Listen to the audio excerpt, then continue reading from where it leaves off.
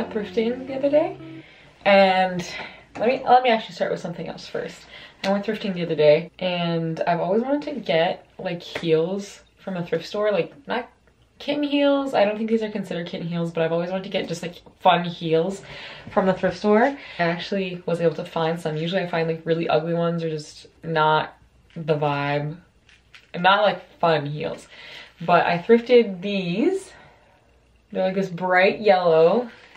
They're pretty short. They're not super hard to walk in, but they're not as secure because there's nothing holding your heel in, but they're really cute. They're only $5, so I got these. And then these ones are slightly too big for me, but I'm obsessed with the floral pattern, and they do have like something to hold your ankle.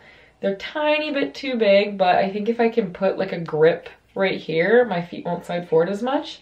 I think they're super cute for summertime or spring though, so I got these. They were also just $5, and yeah, I'm obsessed. I think they're really cute. They're not too tall. Most of the heels that I have are pretty tall, and you can't really wear those, like, I don't know, you can wear them. I've worn them a few times for different things, but I've been kind of into the smaller heel vibe. So I got those, which is nice, so then I don't have to buy like, what's going on here? But it's nice so that I don't have to spend like $60 on a pair of heels, because heels I don't wear as often, obviously. Oh, no, I can't. And okay, when I went to the thrift store, I was looking at the book section, and a girl that was working was like, oh, all books are free on Saturday. Free. And I think she's like board games or puzzles are free. So I got a little book haul to show. There was a lot of books to go through. I was trying to be like responsible. Even though they're free, I'm not trying to like get every single book that exists. But I saw they had a copy of Divergent. So I got one because I've never read the book. I've only ever seen the movie. Books are usually better than, books are all the time will likely be better than the movie. But so I saw this, I was like, might as well get a copy of it so I don't have to ever buy it. And then another book that I've seen the movie of but never read the book for, Fault in Our Stars by John Green. And I feel like this one would be a pretty quick read. I feel like I will cry though, so I don't know if that's a good idea. But I also don't think I really have ever read that many romances. Oh, Bob, what are you doing? Bro, you see this? What is he doing?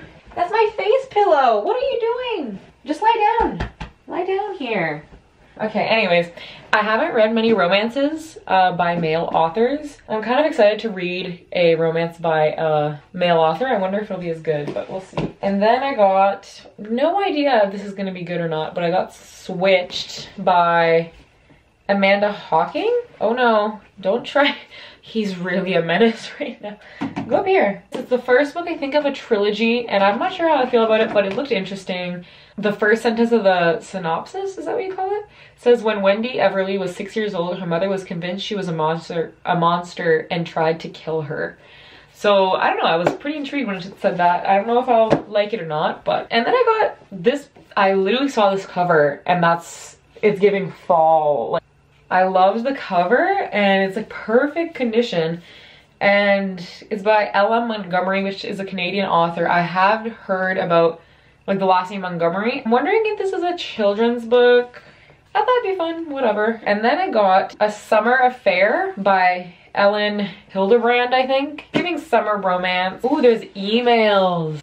There's like emails. I love when there's like texts or emails in books. I'm not sure how I feel about this. I thought I had heard about this, but I think I've heard about this author, not this book specifically. That is all the books that I got. I got 5 books. That's my little haul.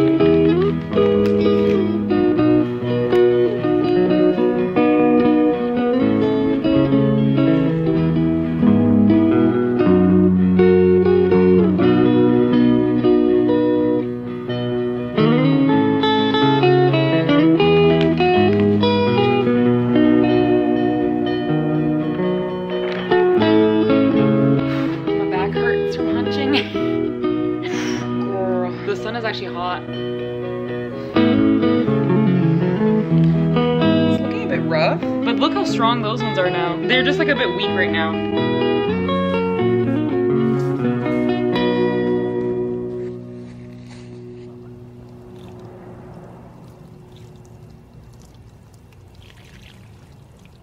Okay, so I just finished planting. These are French marigolds, and then beside them are mint leaves. And I looked up which flowers could go with mint leaves because I didn't need 4 mint plants, so I got some flowers to go with it so it also would be more colorful. Everywhere online was saying marigolds actually work with mint leaves, so I'm hoping that they don't fight with each other for who gets the better soil or the more nutrients. But I looked it up and hopefully they're said to be good to be beside each other, so I hope that works. But yeah, so I have yellow ones and orange marigolds, and then just 2 of the mint plants for this planter here.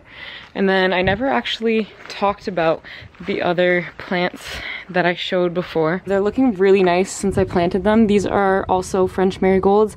I forget what this name is, but I will put it up on the screen, but they're just the pink ones. And these ones are doing pretty well too. They're really strong and they look really good. Now we have a new addition over there.